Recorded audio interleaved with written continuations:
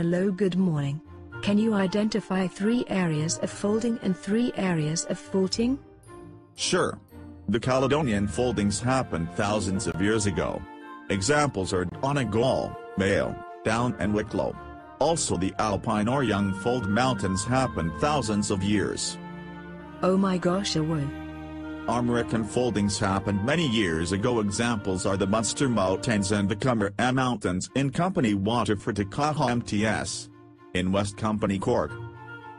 Alright, so those were some examples areas of folding.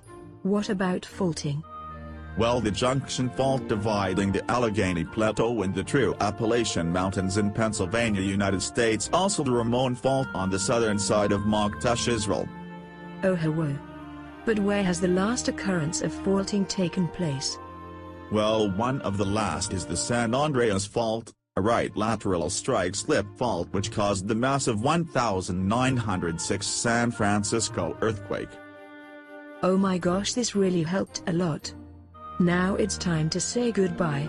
I throw my sandwich in the air, sometimes saying, "Ayo, I need more mayo." Bye.